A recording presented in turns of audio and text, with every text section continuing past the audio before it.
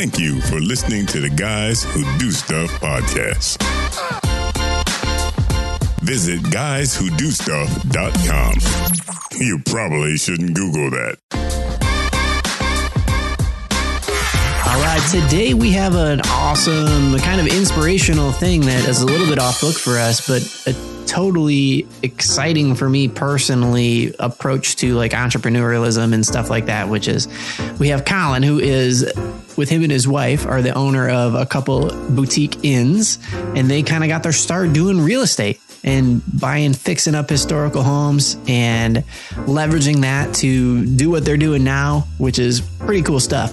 And I love these kind of stories. I don't know if you've ever heard the podcast, Josh, called Bigger Podcast or Bigger Pockets. Sorry. It's a podcast called Bigger Pockets Podcast, which is a lot like what you're about to listen to is this kind of success story of what it took to grow your portfolio over time and leverage that into a new kind of lifestyle for yourself. So it's pretty cool. Yeah. It's inspiring stuff. Yeah. Colin Crossman, and their story about like the intertwinedness of like romance and dating, and I won't buy a house with a guy I'm not married to. And that thing just, I wanted to cry. It was deep. And that's nice. Yeah. And if you guys are in Cary or if you're in Raleigh and you can drive to Cary, they're the owners of the Mayton Inn, which is a fantastic place that you should check out. Don't forget that T, Mayton Inn. Mayton Inn. Mayton Inn. Don't Why'd you say it when you said it like that? It sounded dirty. What? The Mating Inn. Mayton. Mayton. M-A-Y-T-O-N. All right, we need to jump into this episode. All right, everyone. Let's check it out. Colin Crossman. Don't miss this stuff. Subscribe today. All right. Well, thank you guys for joining us on this week's episode of The Guys Who Do Stuff, where we help you get unstuck, tell a better story, and have a good answer to the question, what are you doing today? I'm Joe. And I'm Josh. And who are you? Yes, you did it. That's perfect. Somebody finally caught the cue. So today on the show, we have Colin Crossman. Thanks for being here, man. Sounds great. I would love to be here. Yeah, welcome. We're happy to have you here. So Josh wanted to start with like an awkward question. I think you should. Who is Colin Crossman?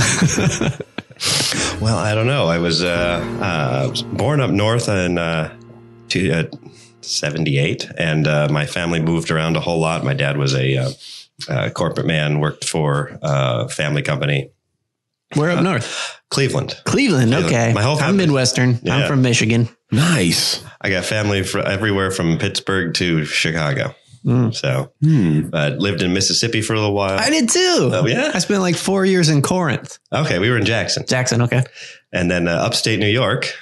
No? Okay. No. I was in New York City for 7 years. Nothing there. But not upstate. Yeah. Utica area. It's different. And then down into Greensboro, my father took on managing a furniture factory in High Point. Mm-hmm. It closed down. He bought it and restarted it under as a family business. And that was in late 80s. And then they just retired February of this year. Oh, okay. So it's been a long, long road. But yeah. And you're currently, so if you're listening and you're in our listenership, which is the triangle, you might know Colin because him and his wife, it's Deanna, right? Yes. Okay. Him and his wife, Deanna, they own a couple boutique local inns and restaurants that are awesome. One being the King's Daughters up in Durham. And then the more recent one, which has been there for how long you guys been in business now? 5 years? Oh, no, in the one in Cary is 3 years. 3 years. The Mayton Inn, which is Josh and I go there all the time. We have a meeting that happens there once a week. We meet every Monday morning. It's a fantastic place, and they got a great bar in a fantastic restaurant. Mm-hmm. I remember it was about a year ago. Right when you guys were, it was probably 2 years ago, but my wife and I lived real close to it, but our anniversary was coming up. So I called up and asked if you guys had like a romance package or something like that. And you were really nice and gave me like a really nice deal. And so we got to spend our anniversary weekend in the Mayton Inn, and it's a fantastic hotel, man. The rooms are great. Do you have a heart-shaped bed? We'd have a circular bed. Ooh. That was not the one we were in. No circular bed for us, but I'm digging that. Square was good. That's the Waldo Root house in the back, the historic house that's on the site. That one has a circular bed and a huge tub and a 2-sided fireplace and a massive wall. It's the bridal cottage. That's beautiful. And the Mayton Inn is in, I have to say this, I love saying this, historic downtown Cary. Historical. Yeah, let's differentiate where in Cary. Cary's a big place. Yeah. I should be clear that Mayton Inn itself is not historic, although a lot of people come in and said, how long has this been here? No, it's a completely new building, but we built it so that it would fit with the historic character of downtown Cary. And I think you guys did a great job because it's a big old building in the middle of downtown, but it looks like it's been there. I know, right? And there's mirrors and colors and all sorts of beautiful aesthetic. That's one of the nice things you can do with a boutique hotel is that you can be a little more crazy because you're not constrained by the PIPs or the requirements of a chain. Where like Marriott, they all look relatively similar because there's a limited palette that they can choose from. Well, we can do whatever we want. And one of our it has like almost a bed and breakfast vibe to it. And that's what we started with King's Daughters it's a boutique hotel because it's large, but it's also classified as a large bed and breakfast. We have 17 rooms and they're all different. And one of those rooms is this deep purple. We were very worried that this room would never get rented. No, it was like basically one of our most popular rooms.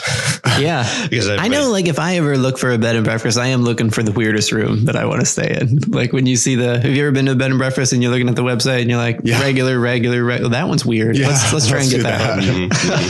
Did you guys explore color palettes and what those mean and translations of colors and all that stuff? Well, I believe my wife did that with our interior designer, who is Madge Megliola from Greensboro. My parents knew her from the furniture company.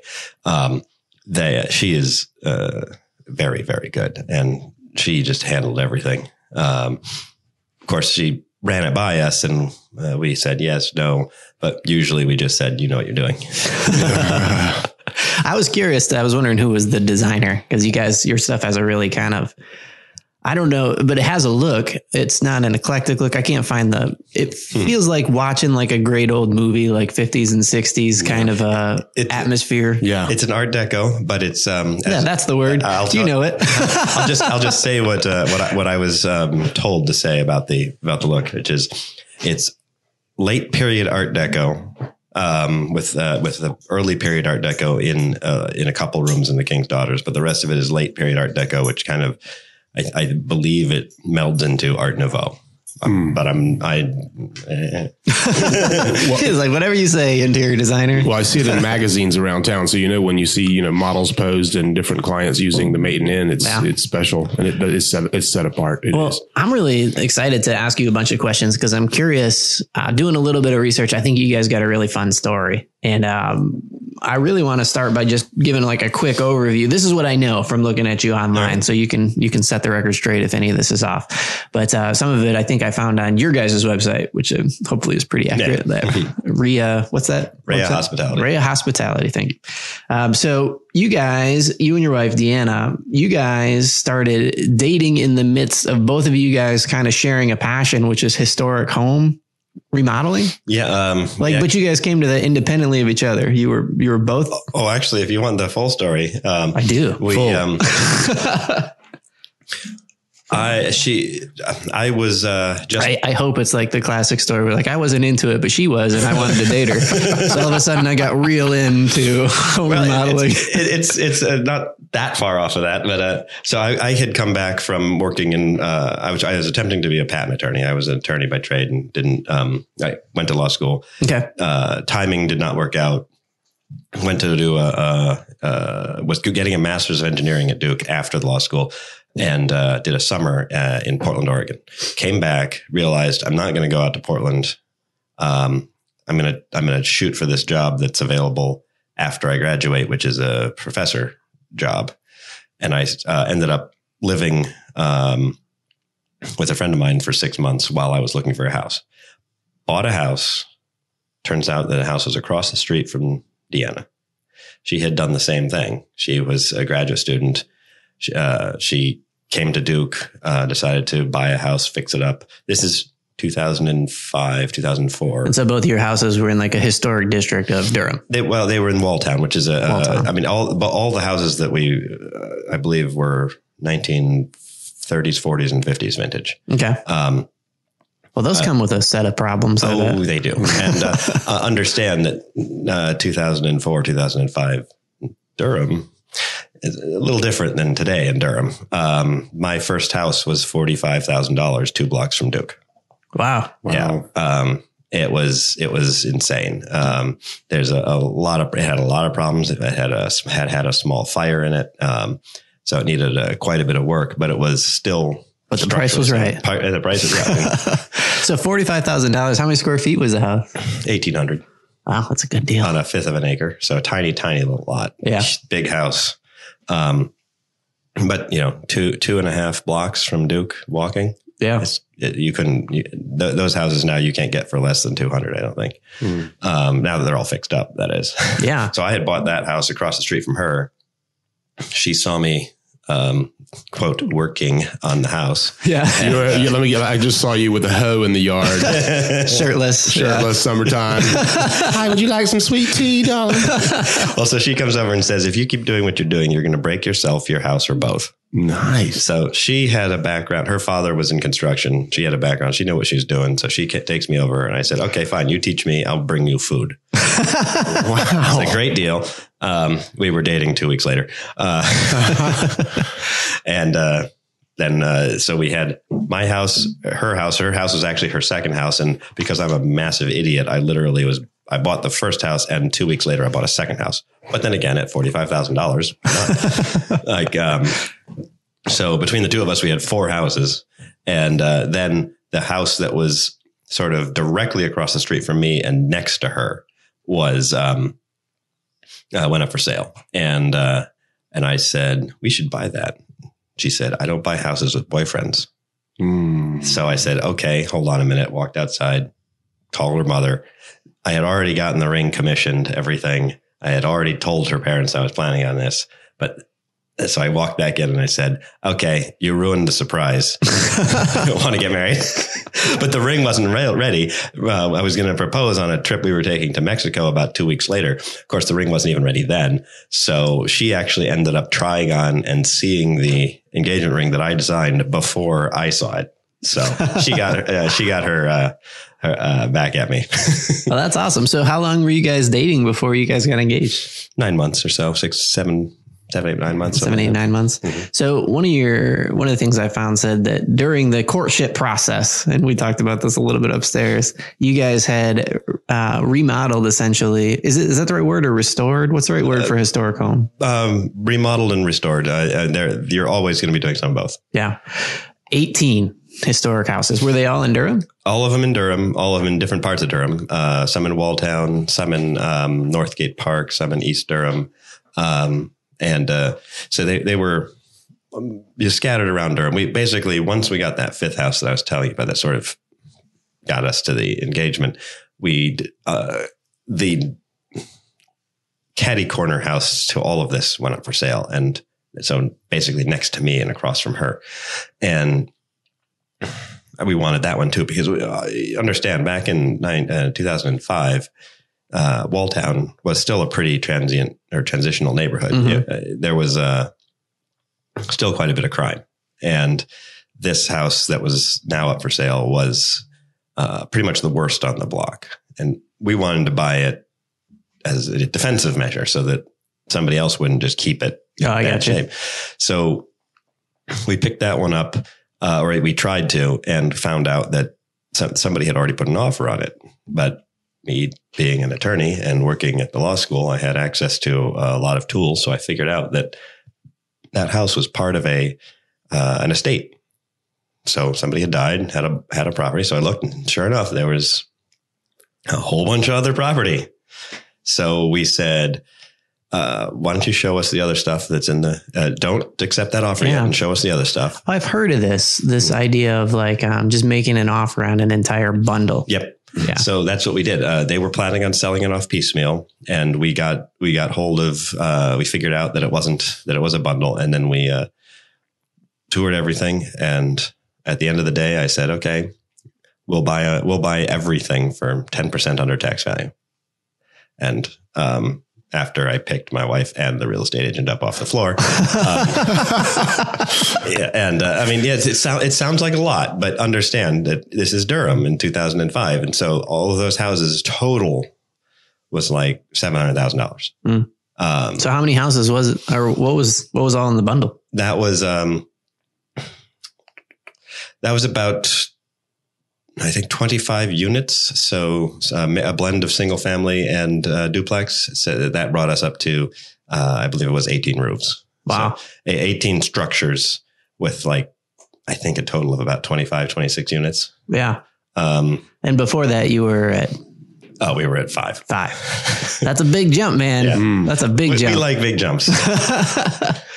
So what's been your strategy with because I think a lot of people, I know I am fascinated with the kind of the passive income of rental property, the appeal of it growing over time and accumulating. And there's so many strategies and so many different ways to do it.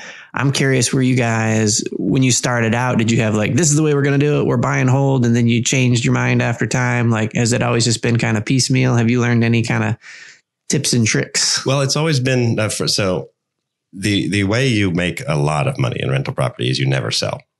Now, other people would have a different view on that. Yeah. And I would say that we did not follow through with that plan because we sold all of our rental properties. But we did it to buy the hotels. Right. But which I'm really excited to talk about. Mm-hmm. That's more like you kind of leverage what you were doing for changing games a little bit. And that's one thing you can absolutely do. But what the way if you're not going to sell, the way you make money on rental properties is you manage them yourself. So it's a little bit less passive. You can turn it into passive. Yeah. But understand that you're going to be giving up a good chunk of that to a property manager. Now, most property managers charge, what's the percentage? 5% for a property manager? 5 to 10. 5 to 10%. And then usually, I believe for the brief period that we did it, I had a real estate license and we did it for briefly. We charged 10% and first month's rent. So we got the first month's rent as kind of like the marketing, and then 10% ongoing for managing it. Okay. So you guys also did property management, you're saying? Just for a couple of friends. Okay. It was not something we wanted to get into. After doing it for one or two people, we realized, no, we can do it for ourselves, but basically being employees. Yeah. No. So you guys were always really hands-on with all of your properties. Oh yeah. I mean, when a good chunk of the renovations, anything that didn't require permits was us. Yeah. Like demo, that was all me. Is Durham less stringent about permits than Cary? Oh no, you still have to have all the permits, but there's a whole bunch of stuff that you can do without a permit. Yeah. As long as you are, if for instance, inside of a structure, if you're going to be, anything that require paint, floors, cosmetic. You're not changing the structure. You're not doing plumbing, electrical. You don't need a permit for any of that. Right. Now, exterior's different. So you guys put in a lot of sweat equity and stuff like that. And that's the other way. You do it. Similarly, you don't want to have a property manager if you can help it. You also want to do as much as you can. Yeah. It does help if you have a license or have a really close friend or business partner with a license, especially something like electrical, because you can save a ton of money. We had a close friend who had an electrical license, so that made things a lot easier for us. But I bet finding a good person that you can trust makes a big difference. Yeah. And the finding somebody that you can have lots of repeat business with, and that has reasonable rates and is good at their job, that's golden. Yeah. And also very hard to find. Yeah. The trades, man, that's where I feel like I get out of my comfort zone. I'm pretty handy with most stuff, but then it's like when it turns into something that should be like a profession, like a trade, I kind of try to know my limits, but I often get myself in trouble. Yeah. And generally speaking, if a lot of the stuff in a commercial context, that's different, but in a residential context, if you just sit there and think about it and read up, you can usually do it exactly right. It's when people get lazy.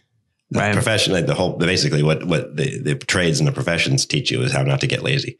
Yeah. Right. So and actually how to know all of the little details. that could come up. But yeah, there's a lot you can just YouTube and get real good at nowadays. And of course, that's also very dangerous because you could not realize you're about to walk into something. So you guys were at, you said 18 properties, 25 doors. So what made you guys want to, so I know a little bit about the King's Daughters and how it was the way it was phrased, a recently shuttered women's retirement home. And so, but you guys kind of went in, it had, what was it about it that was like, oh man, we got to do this? Well, so were you guys getting bored just flipping regular houses? Not so much, not so much bored as, like I said, we started in 2005 and first set of houses was extremely cheap. It started to get, we had a couple more small acquisitions after that big one. And so this is coming up on the housing crisis. This is, we started talking to the owners of the King's Daughters in mid to late 2007. And then we bought it. Oh, so what kind of luck? You guys got out right before the housing crisis. Switch gears. we sold a good chunk of our real estate, in 2007 and 8. In order to transition to the King's Daughters, which we closed on July 2nd of 2008. Lehman Brothers was like 3 weeks later. Wow. So we got extremely lucky in the timing. No kidding. The bank actually told us we wouldn't have been able to lend you the money at all. We wouldn't have had the money to lend to you if you hadn't closed that day. Wow. So we ended up it was really a bizarre situation because we bought this property. We had already started the demolition. So the property was worth less because once you buy a property and start doing serious work, it actually goes down in value. Yeah. And sometimes the bank won't finance it if you do too much demo, right? Well, if you give them a plan up front and they're comfortable with it as long as you can complete it. They want to make sure you have the money to complete it. So we did the demo. And then the market collapsed and the bank couldn't do anything about it because if they had taken the asset back, they were taking an asset that was worth less than we paid for it back after the market collapse. So it was worth even less. Yeah. The thing was, we were, everything was going perfect from our perspective because everybody else stopped building. So all of these contractors had nothing to do. Oh, so you got some better labor rates, really good deals and really good. The entire renovation took 9 months. Yeah. And it was a to the studs. The building when we bought it still had. Yeah. So you had plenty of labor if you got it done in 9 months. Yeah. When we bought it, the building still had functioning knob and tube wire, which if you know, it's like the 1920s where the two wires run very far apart inside of these ceramic tubes. Nowadays that's extremely dangerous, but when was that building built originally? 26. Mm-hmm. Okay. We did what's called a historic tax credit syndication. So when you do a sensitive historic project like that, the feds and the state will give you a good deal of tax credits, but they're basically for people in my position, they're basically useless. I mean, if I had a ton of money and I had a ton of income, yeah, sure. But it would take me 50 years to burn them off. Whereas so the tax credits are a lot like depreciation, they're much better than depreciation. Yeah. They're dollar for dollar. So if you owe $1 in taxes, you can use one of these tax credits. It's not like depreciation where. But you could never get that much credit, is what you're saying. It would take forever for me to get that kind of credit. Wow. So what we did is we sold the tax credits for a discount to, in our case, it was Schneider Electric or Square D. Basically, the buyers of these credits are widely held C Corps or publicly traded companies. And they buy them at a discount because let's say they buy them at 70 cents. They got 100% down on their taxes for 70 cents. Yeah. So everybody wins, and the government wins because they get the historic preservation, but they don't have to do anything to monitor it because for the 5 years that is the holding period for these credits, the credit buyer or Schneider Electric is making sure that the historic character is preserved, because if it isn't, they lose all the credits retroactively. So they are basically the government can run this massive program by offloading all of the work onto everybody who's doing the program. And it works out pretty well. Yeah, that's crazy. So I'm really curious, the transition from your perspective, from being you and your wife owning a lot of single family homes to getting into like a bed and breakfast style boutique hotel. What are the similarities and what are the big differences between the two? Well, a bed and breakfast, except for the fact that everybody's in your house, a bed and breakfast is very similar to rental properties, except it's just in high speed. So as rental properties, you have, say you have 10 rental properties, you have 10 guests. Yeah. And they last for a year, 2 years, 5 years, 10 years, whatever.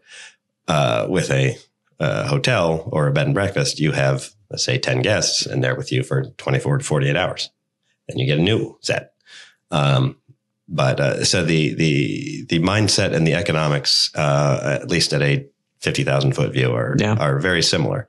Now, getting down to the basics, yes, on the ground, it's very different because you have to interact with a whole bunch of new people. Well, one's in the hospitality industry, and another, I don't think a lot of people think of landlords as in the hospitality industry. Perhaps they should be categorized there. I mean, it's in a very small way. We brought in some elements of hospitality to make the rental property business better. Right. And then, then when we went to the full hospitality business, we had at least a little bit of an idea of what we were doing. Of course, we were completely naive. And first day we had worked in a real hospitality business was the day we opened the one in Durham. And the first day we worked in a restaurant was the day we opened the one in Cary. Yeah. It seems like you guys care a lot about restoring historical things. Mm. Where does that come from your guys' perspective? Like, what is it about restoring something historical that seems so romantic to you guys? It's more interesting. It's I think you have this building that's there, mm-hmm. and it's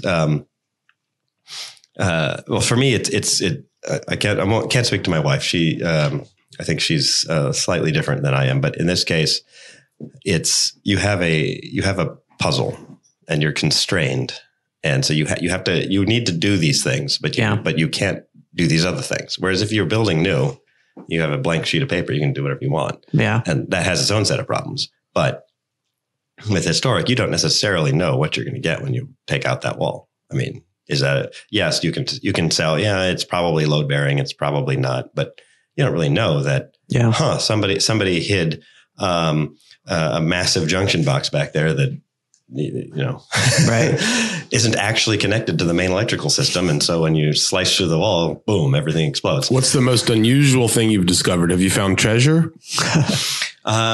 No, we have found some really, really cool old glass bottles.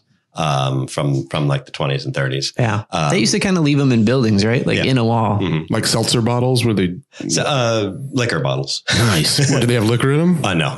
Interesting. And some old newspapers that were pretty cool. With like things that happened in the history of Durham that we knew about on them. That is really cool to find something that's like a piece of history. Also seeing it is a bit of a like an archaeological dig to see how these old buildings were constructed.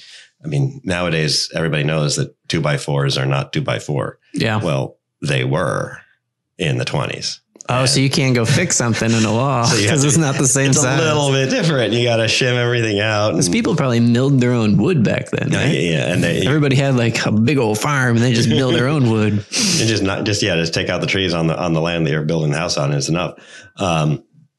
But things like that were just interesting to come across and see. And you like the puzzle aspect of it, like putting it together. Well, how do you take that, respect it, make it visible, don't hide it, but also add all the modern stuff you have to add. Like you have to put in so many outlets in each room, and they have to be with Romex, and you have to cut into like the walls in this place. They weren't just plaster. It wasn't like lath and plaster like everybody thinks. You see these wooden slabs. Yeah. No, it was ship lath, which is like that. The side, like. Right, Chip and Joanna Gaines. Yeah. This I bought from Lowe's, so probably not the same stuff you're talking about. I'm not even sure this is wood. Oh, yeah. It was basically tongue and groove hardwood floor up the walls. Yeah. And so. That's sturdy. Yeah. You can't go through that. Without even a sledgehammer will just bounce off. So you gotta go in with a drill and then take a saber saw and start slicing it out. And once you get a couple of boards loose, then you can start prying them off. But of course, understand you're prying off something that is still, underneath an inch of concrete plaster too. So. And probably an inch thick. Oh yeah. They're very sturdy. So, did you guys ever, when you're removing or demoing stuff, did you guys ever do the thing? I hear people in their homes do this all the time. Like when they take something out, they keep some of it and turn it into something else. It's kind of like a piece of furniture or some kind of tribute to the historical nature of what they found. Yeah, we've done that. We've kept some bricks and turned those into little plant areas. Yeah. We've some of the wood we kept and made it a little like a frame that we left in one of the houses. And one of the other nice things was when we were doing the King's Daughters, we had all of this copper wire, like huge cables. Yeah.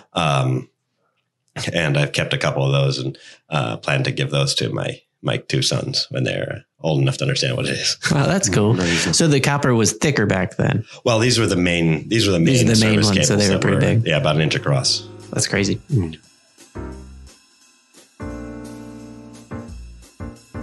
Welcome to the middle part of the Guys Who Do Stuff podcast. Joe has something he wants to share today. The middle part is usually the good part. It is. Think of an Oreo or a hamburger, Twinkie. Yeah.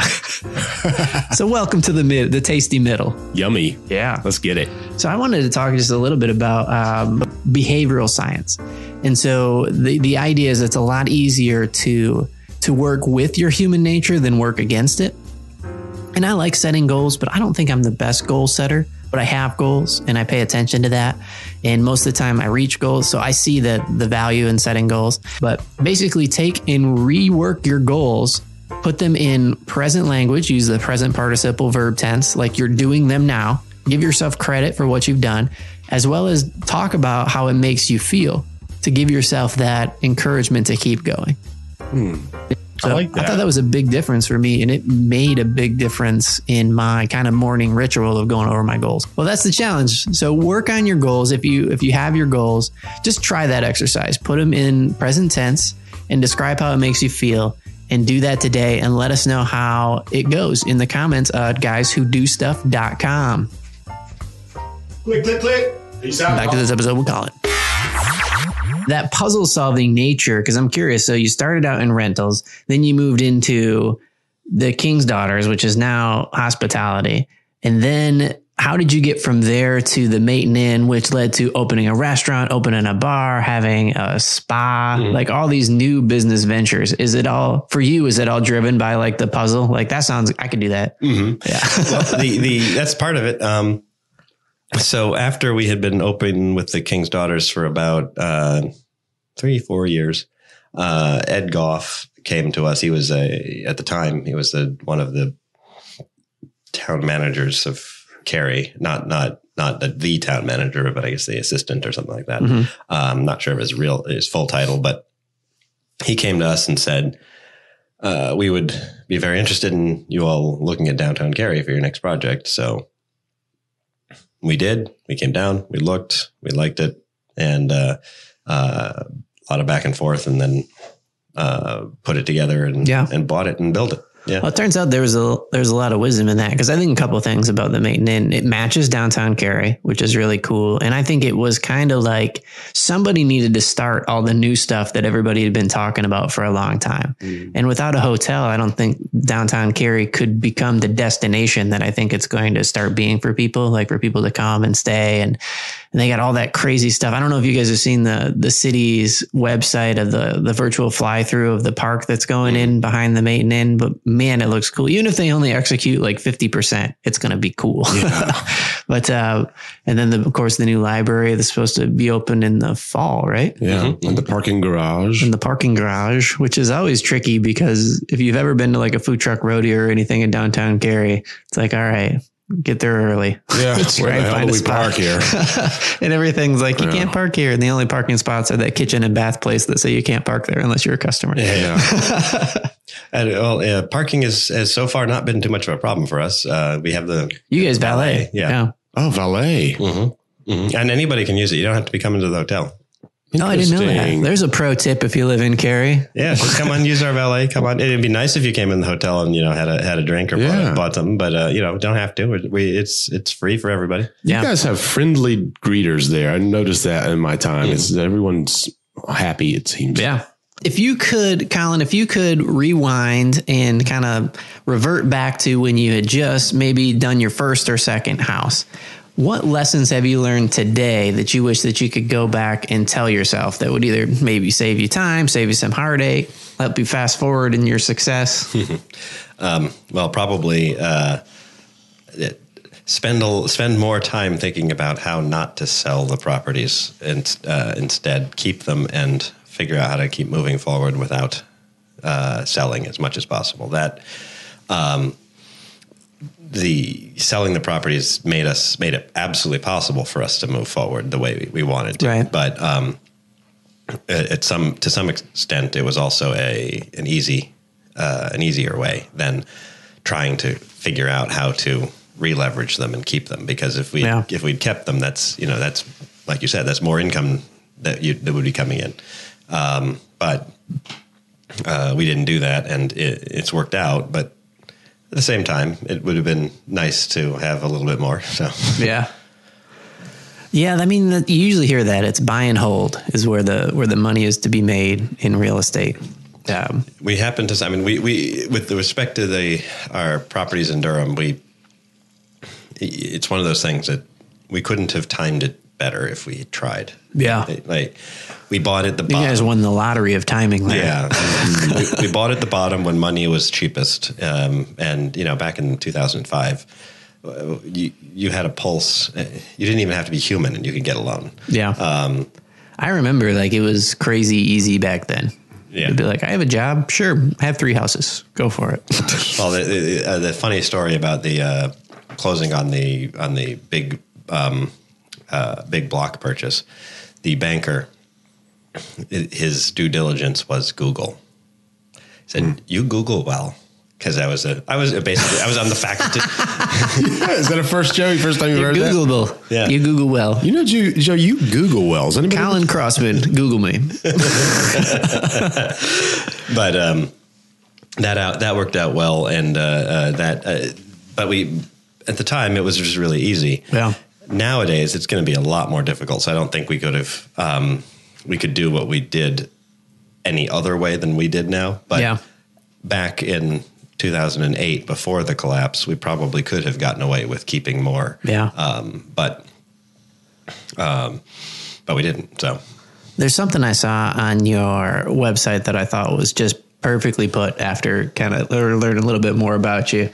That it was talking about your guys' journey together, you and Deanna. It's a story of falling in love and following your dreams. So now you guys are kind of in this mode where you met over this common love for restoring old houses and fell in love. And now you're at the place where you own multiple boutique inns and you guys host a lot of weddings. Yep. Mm-hmm. Is that kind of like a full circle thing for you? You guys really enjoy that? Do you get to be around for the weddings?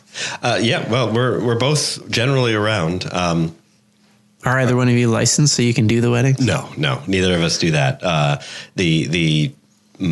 Our actual duties during weddings is I'm the IT guy. So if anything with the audio or lighting or whatever, so I have to be on call for that. But and Deanna is operations, so she's trying to make sure the food gets out. And if either I can usually step away and do other things, but if she steps away, then I saw an article that came across my RSS feed the other day, which still exists apparently, which is now just news from Apple. But it was from Mashable, and it said that they'd pulled all these wedding photographers, and they asked them if they had noticed signs of whether or not a marriage was going to make it or not by the way they acted during the wedding. And some of the stuff was really comical. They're like, if they're not on the same page, and you can tell this at the cake thing, like if one smears the cake and the other one doesn't, not good. Like if they're not in the same step with stuff like that. I'm curious, have you guys noticed anything like that with because you've probably hosted a bunch of weddings. Oh, oh geez. You've probably seen some serious bridezilla kind of stuff. I'm not going to get into that too much, but I will say... You can change the names to protect the innocent. I will say that over the 10 years that we've been doing this, the King's Daughters has a reputation of being a great little spot, and that hotel did 30 to 40 weddings a year. Yeah, because at 17 rooms, you can rent the whole thing and make it a big celebration party thing. Oh, it was like wedding headquarters. People, for small weddings, we'd have everything in house, and for large weddings, they'd put the wedding party at our place, and everybody else would stay in other hotels, and then they'd do one, like the rehearsal or the reception at our place, and everything else somewhere else. But in all cases, it's a ton of people. Right. So we've had easily 200, 300 weddings over the course of 10 years, probably more than that. And on at least one occasion, we've had 2 weddings for the same person. Oh, special. Hey, people love repeat business. Nothing like repeat business. That's good. That's a good sign. It's the one industry where you kind of don't want repeat business. I would send a follow-up card to that person and say, hey, just in case there's round 3, you know where to go. That's great. Right? Give you a discount. You guys will be the first hotel chain to offer that discount. Buy 2 weddings, get one free. They must be your wedding. That's great. But they were great. We definitely have some opinions about things of what we see, but we'll keep those to ourselves just because. Nobody's perfect. And the Mayton Inn is a great place. Like if you're listening to this and you're about to get married and you're looking for a venue, I've seen some of the photos online. It seems like it's an amazing place to tie the knot for sure. People really love it. We can do everything from having people do the whole ceremony, reception, rehearsal, dinner, all of that. Yeah, because you got like a private room off the back, off the restaurant, so you could have like your reception back there, and you guys got that beautiful terrace outside that I see sometimes it's covered, so you kind of got some heaters out there and keeping it warm. Yeah, right now we got it tented because it's little transitional temperatures. It can be a little chilly. It's going to be 80 today. Started at 40. Yeah, welcome to Cary in the early fall, in the early spring. But it's also, you never know this time of year if it's going to rain, so keep the tent up, and it works out real well. So what's next for you guys? What's the next chapter look like? Well, back middle of last year, we purchased a hotel out in Vegas, and I can the reason why won it in a game of blackjack. We've always been looking for a place in the mountains, and we were looking at the mountains of North Carolina, in Asheville, Hendersonville area. We found a little spot in Hendersonville that we liked, but after several months of figuring it out, the town isn't ready yet, and the reason is because there's it's difficult to get from Asheville to Hendersonville. The road is narrow, and so it gets clogged a lot. So there's a lot of traffic. In addition to that, Hendersonville is about a 4.5 to 5 hour drive from Cary. Las Vegas is a 4-hour flight, and the hotel is a 45-minute drive from the airport. So it's faster. So it's actually faster to get to the hotel in Vegas than it would be the one in North Carolina mountains. That makes sense. And there's just this thing about when it's 100 degrees and 100% humidity, going out to Vegas, when you land at the airport, it's 120. Okay. But it's 0% humidity. Yeah. Then you drive up the mountain and it's 90 and 0 with no biting insects. Yeah. It's amazing. Wow. Now, so this place is, when I say So Vegas, how many rooms is this one? This is 62. 62. Yeah. When I say Vegas, that's a little kind of like a rounding error. Yeah. It's the city of Vegas. Like we all say we live in Raleigh. Yeah. It's just easier for people. Yeah. Anybody out of the area. Yeah. Just Raleigh. But the city of Vegas is physically very large, kind of like Raleigh is. Very, very big area. But it's actually carved up just like the Raleigh metro area is into small communities. This is not even in one of those communities. It's in the county, 20 minutes from the edge of town, but at 6,500 feet of elevation. Mm-hmm. So there's skiing up there in the winter, lots of hiking in the summer. And because of the elevation change, there's about a 30-degree temperature drop from the valley. So I bet the views are pretty amazing too. Oh yeah. You can't. It's the only hotel on the mountain, and you can't get those views. Yeah. Anywhere else. Is there a name of that mountain? It's Mount Charleston. And Charleston. And the hotel is the Retreat on Charleston Peak. It's just poetry, isn't it?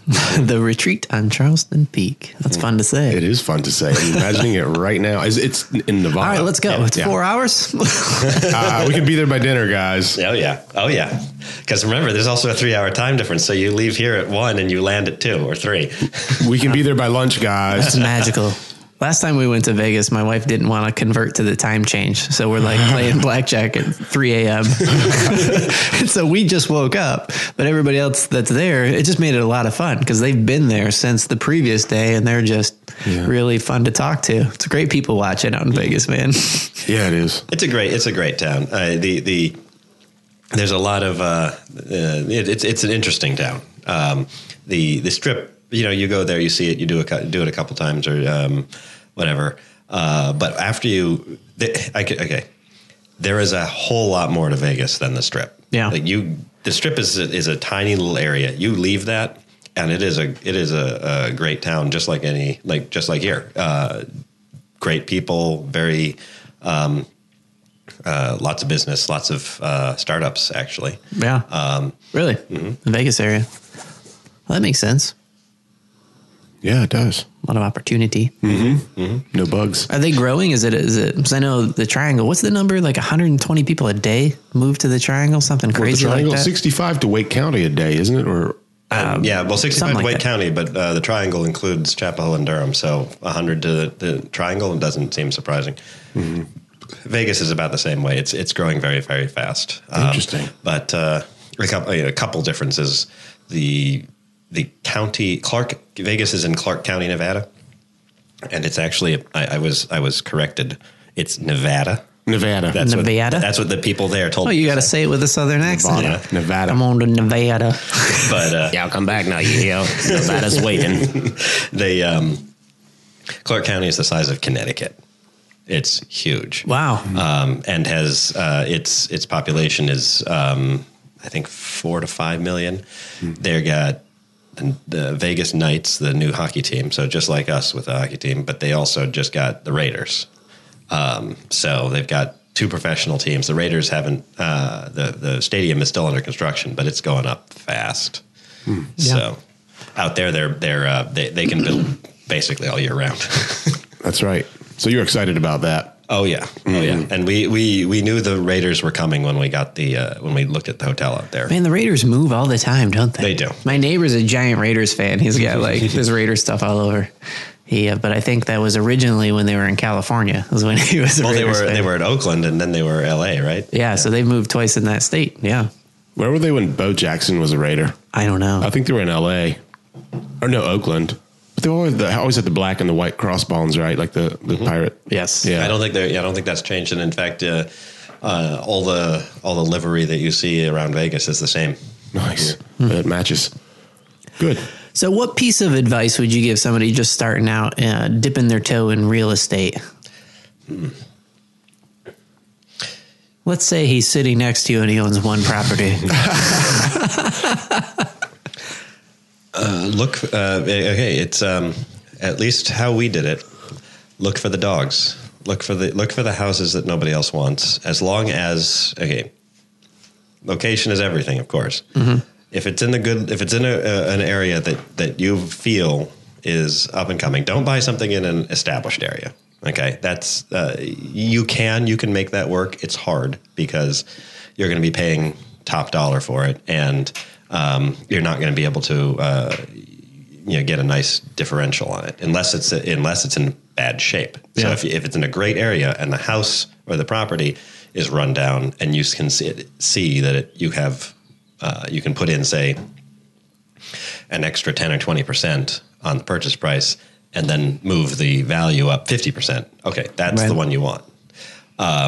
So similarly, the Walltown area where we bought, we could tell even back in 2005 that the values were going to explode because which is probably why you're like, I wish I would have held on to it, because those property values now, like if you were to run a percentage on them, it's insane. Those things are going for north of 200 now, and that's just because of their location. And it was a very rough neighborhood in the 90s. It was this is right next, sandwiched between Duke University and NC Science and Math and NC School of the Arts. And it was a pretty violent neighborhood in the 90s. A lot of that disappeared in early 2000s due to new policing, Duke University taking a strong initiative, but the stigma, the mind share of everyone looking at Durham was like, don't go to Walltown. So we went to Walltown.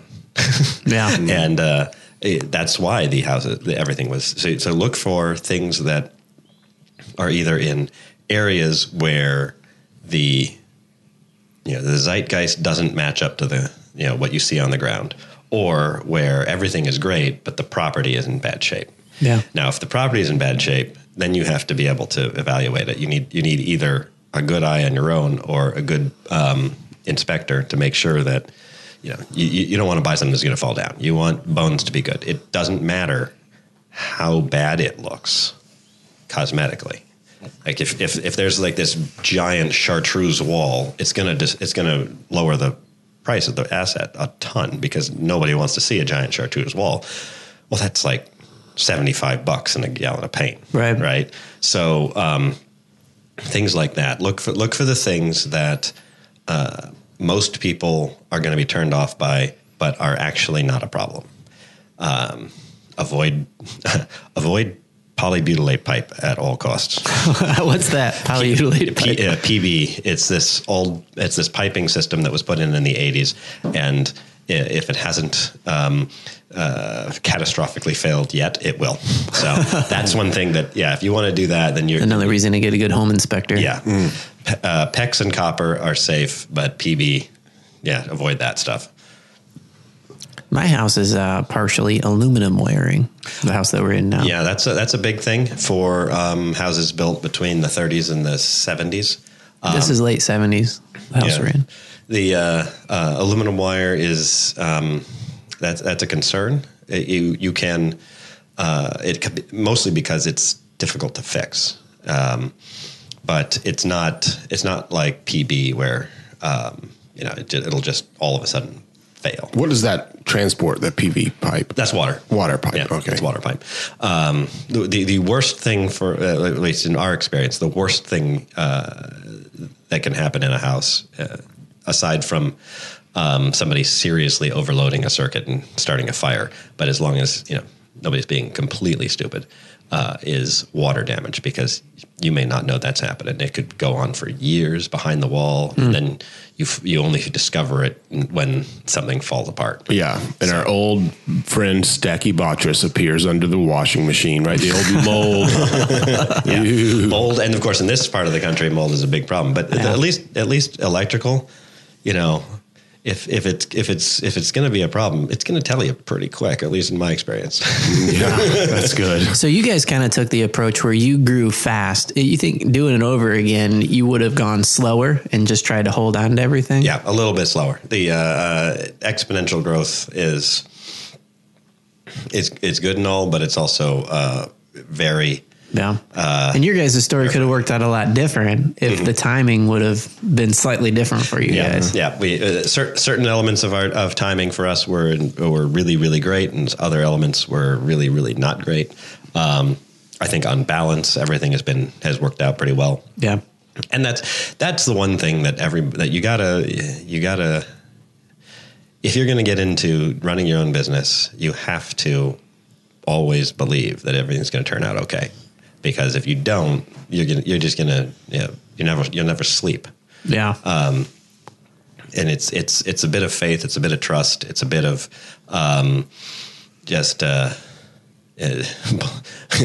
blindness to reality sometimes. But at the same time, it's things generally work out. Yeah. And that's everybody. Especially if you have something where everybody wants to see it succeed. So right. And I think that's the Mayton Inn. I think people love that place. I know I do. I was really excited. I love it when stuff's getting built, and I loved watching it go up because we were close to it. And I think it's made downtown look really cool. And thanks so much for being on the podcast, and thank you guys for making downtown Cary cool. Yeah. If you guys haven't checked out the Mayton Inn yet, they got a great restaurant. They've got a great bar. Valet, even if you aren't staying there. Even if you aren't staying there. You guys need to go check this out. Don't even have to eat in the restaurant. Just if you want to go downtown and you need a valet, just go. Use us. It's okay. But we would love people to stop in. But we do have a really great brunch where I think somebody noticed that we were now one of the top, if not the top, brunch spot in Cary. Oh, really? So take that, Briggs. I remember we went there. My wife and I went there once, and I got a hamburger with a fried green tomato on it. Oh, it was legit. It was so like pimento cheese and a fried green. It was so good. It was really good. Well, the atmosphere is insane as well. It's Yeah. like when I heard that the B&I group is meeting there, that's half the reason I joined the group, because of the location. And that was so exciting to go there all the time, because I'm always bringing out of town people to the Mayton Inn just to see it as we do a tour of downtown. It's like, let's go there. You guys got a really cool thing in your basement that I got to see once, but there's a room down there that has it's seating for like one, but the floor is one of those really cool, like they put down pennies and then poured epoxy on it. What? So the whole floor looks like copper. That's basement level, like elevator to go to the basement or stairway. Yeah, when you walk in, you go down one. Yeah, that's our wine cellar, and it's a room. It'll seat about 12 to 14. I think we can get 14 in there, but it's kind of we use it as a private meeting room if somebody really wants to be private. It's back of house, so. You can't even, you have to know that it's there. You can't just go down to the basement. Oh, we just spoiled it. Sorry. Wait, do you have a dumb waiter? We do have a dumb waiter. We call him Jeff, and that's rude. Hey, lay off. Joe, you took it there. Colin, I want to hear about the dumb waiter. We do have a dumb waiter. Unfortunately, it is currently not functioning. We're waiting on a part, but your dumb waiter needs a part. Yeah. What part? Okay, there's hope for the dumb waiter. There's hope. Is there an ETA on the dumb waiter? Because I was in a Pinter play called The Dumb Waiter. Harold Pinter has a play called The Dumb Waiter. It's genius. Have you considered doing the dumb waiter, a show of the dumb waiter, like a scene from the dumb waiter and then using the dumb waiter? That would be interesting. I have not. I didn't even know there was such a thing. Are you getting sponsored by Dumb Waiter? Because you said it a lot. I'm excited about this. It's like a surrealist sort of, I love the dumb waiter. Anyway. That's awesome. So we have an ETA on the dumb waiter maybe this summer. Maybe next time. Maybe next time you'll show Josh and I the cool copper floor, because he hasn't seen it yet. And I only saw it once, and I saw it on Pinterest, and I thought about doing it in a room in my house, but then I counted the cost of what it would look like. Did you do that? Did you? Not well. We a good portion of our staff pitched in, and the funny thing about it is there any like Easter eggs in there? Is like one's heads up, one's. Well, the pennies Chuck E. Cheese are coin. all up and down, but we have there's a 3 pence piece. There's basically pennies from several different countries. There's a quarter, there's a nickel, there's a dime, and there's a bunch of different things that are embedded in it. But when we realized if we're going to do this floor, we want to do it really nice. We want to do something unique and interesting. We could put wood down there. It would have been interesting, but. Hardwood floor is about, I don't know, $5, $6 a square foot, something like that. But with all the setup costs and everything, it would have been the hardwood floor would have run probably about $750 to $1,000. Yeah, it's crazy that it's pretty affordable to do a penny floor. Oh yeah, well, it was $556 in pennies. Pennies. Yeah, the epoxy probably costs more than the pennies. It did. So just to clarify, how does one get reservations there? For that one, it's that's you have to know somebody. So that's events. So you'd want to go through throw a big party. Margaret and Margaret would be able to set aside that room for you. That'd be great for like a big family reunion or something cool. yeah. 12 people? You said 12 people? 12 people. 10 to, anything more than, anything up to about 12. 14, I think, would be tight, but I think we can do it. That's like Last Supper style, like 12 people. Right? Yeah, it's weird because they all sit on the same side of the table. Just inefficient. But. Yeah. But we've had birthday parties down there. Yeah. We've had we've had business meetings down there where they really wanted to be private. Sure. We've had lots of different things down there. Do you mic it when there's private business meetings? Do you mic it? That's right.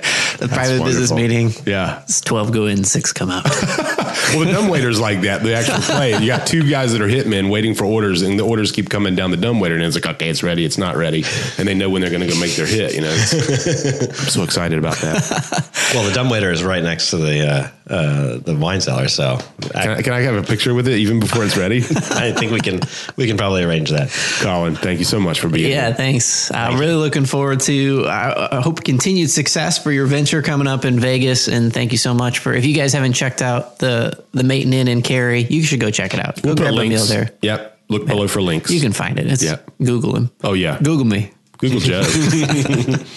All right. Thanks everybody. Peace.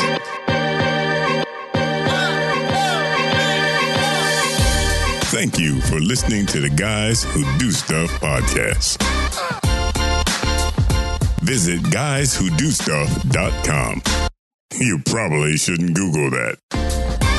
Well, Joe, that was an enthralling encounter with a local real estate mogul, a humble guy. Gives you something to aspire to, right, Joe? Yeah. Yeah. Well, wow. He really dropped some like timing. I mean, listen to the timing in that their story, right? Yeah. I kind of was thinking when is like the Mr. Magoo of real estate timing. Like they just ducked when the bullet came through and they just turned right when the accident happened to the left. Yeah. Like that was that's good, clean living right there. Yeah, man. Great timing. Supreme judgment. And I love the, just the practicality of it. Like, what do you think is a good takeaway from this episode? Yeah, I think a good takeaway would be long-term thinking and just strategizing, leveraging before acting on things. Slow down. It's the motion of the ocean. There you go. Yeah, I like that, right? The motion of the ocean. Colin, thanks for being awesome and sharing this stuff with us. Yeah, and check us out at guyswhodostuff.com. Leave us a question that we might feature on an upcoming episode. Follow us on Instagram, and we would love to hear from you on the blog. Always, people. Bye. Later. Bye.